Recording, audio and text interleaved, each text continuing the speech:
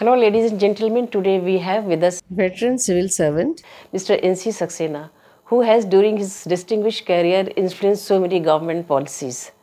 Today he will be talking to us on different issues relating to governance and administration. Welcome to India News Stream, Mr. Saxena.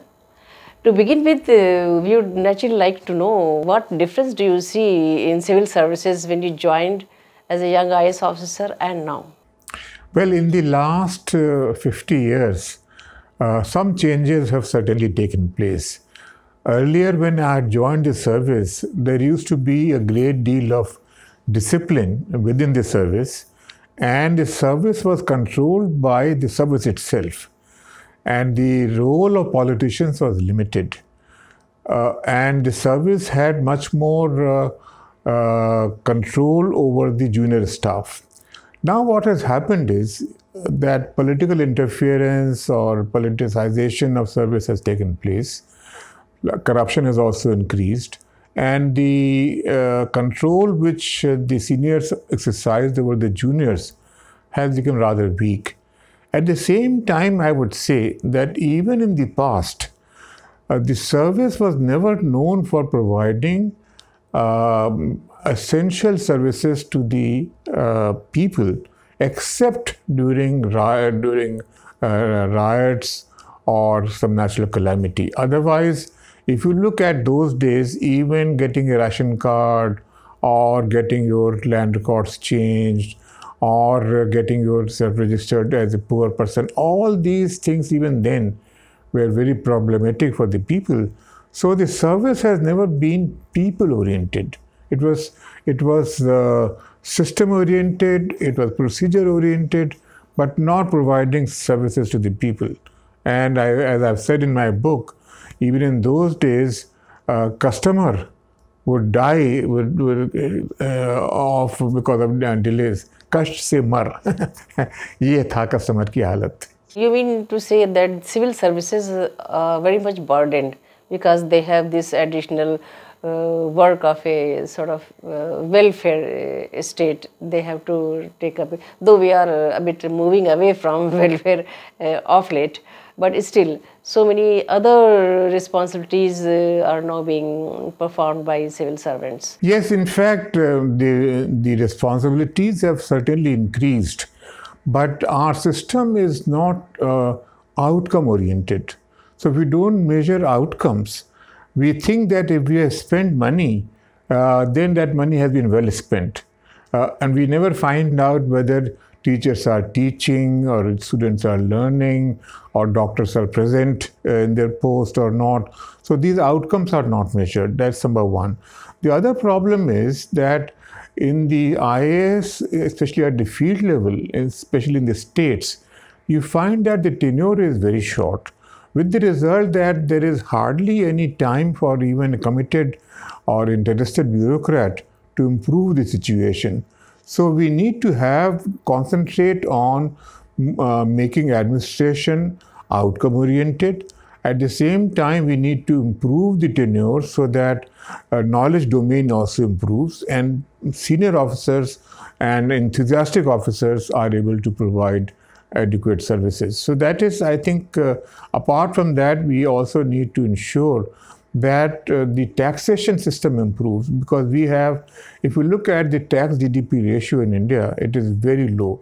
It is 17% of GDP as compared to about 40% of GDP in many other middle income countries.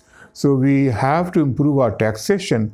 Otherwise, we find that we would not be able to spend much on education, health, nutrition, social security. All these sectors are starved of funds. So you mean to say this is an issue of, lack of monitoring of our programs. Once we put out a program and a scheme, then we just don't mind, and we don't see that whether it is performing or not, or whether it is being implemented. This is one issue. That's right. There should be a monitoring by third party. Monitoring by third party and also monitoring by government, both. Both. But unfortunately, even if you look at the government figures, they are highly unreliable. if you look at the nutrition or deficiency in nutrition, malnutrition, etc., you will find that the data which comes from the field shows only 1% children as severely malnourished, whereas the UNICEF data and NFHS data shows 17% children are severely malnourished. So therefore, this is the gap, and we need to really monitor and evaluate programs both by government and also by third parties, so that we can compare whether the data that we are collecting on hunger, nutrition, teachers' absenteeism, students' learning, doctors' delivery, etc., is really valid or not. We don't measure these things. I recall I went to a school and I wrote on the blackboard 31 minus 18. Half the students could not do it. But when I asked the collector, he said, "Sir, government has never asked me this. Government wants to know how many teachers appointed, how many buildings constructed, how much money spent. There is no column in my format on the performance by the students, by students' learning." So therefore, this requires a systemic change. Unfortunately, the present scheme, which Mr. Modi has started on Karma Yogis, that focuses only on improving the individual qualities, individual knowledge. It does not look at the systemic issues. Individually, we are competent, but it is the collective competence which is lacking. So this the issue of why programs and schemes are not being implemented is relating to, number one, to this issue of systemic changes, as you said. But there is one more thing, this issue of corruption and political corruption, because sometimes there is lack of implementation and not proper monitoring, because the officers or their bosses, their political bosses, they don't want to do, because everybody is indulging in some kind of corruption. Yes, in fact, as I said, corruption has certainly increased both in the IAS and other services. At the same time, we can also reduce corruption through better use of technology. Today, if you start putting all the information on a website, if you have, contactless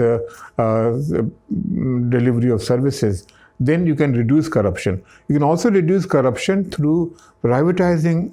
Why should we have so many government banks? Why don't we privatize and reduce our losses?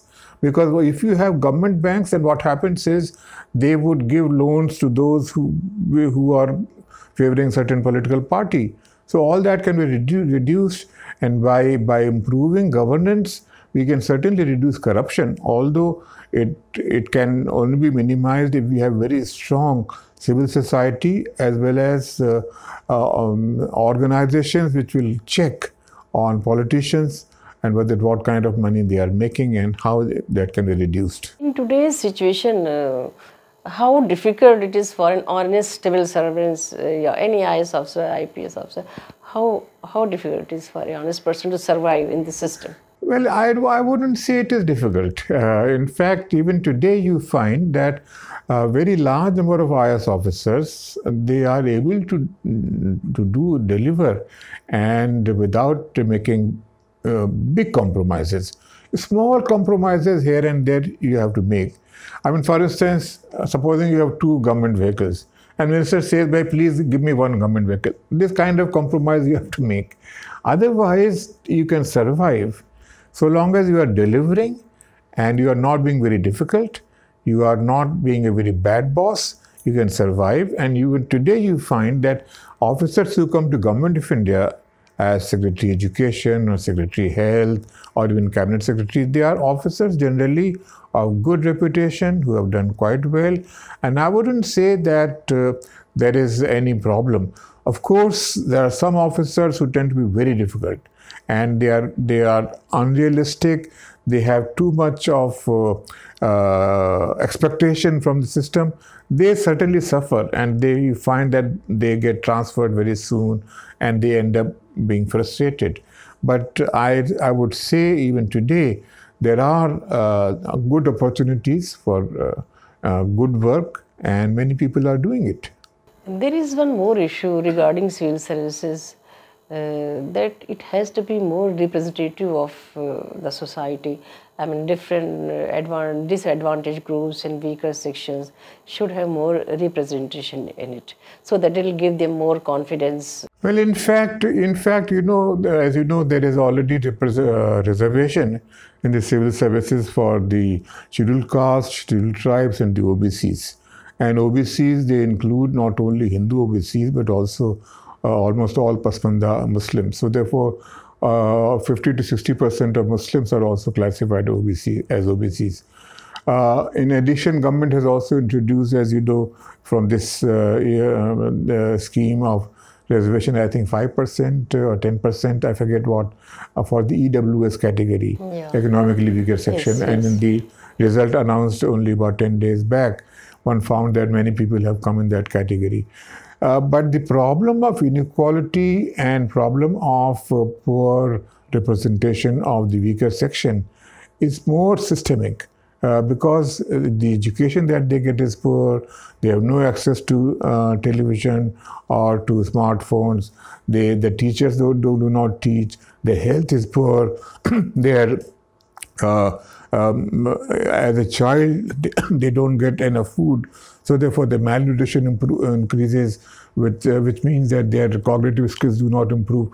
All these are the issues. So therefore, making any further reservation will not help so much, as we have to look at these issues, why in our society inequality is increasing. The Gini coefficient of inequality in India used to be 30%, it has now become 40%. In the last 20 years. So therefore, these are the issues that on which, unfortunately, government has not given any importance. Even civil society or newspapers, social media has totally ignored the increasing inequality in our system, which means that access of the poor to government jobs or to other such higher education gets very limited. Thank you so much, Mr. Saxena, for being with us today. Thank you so much. Thank you. Thank you very much.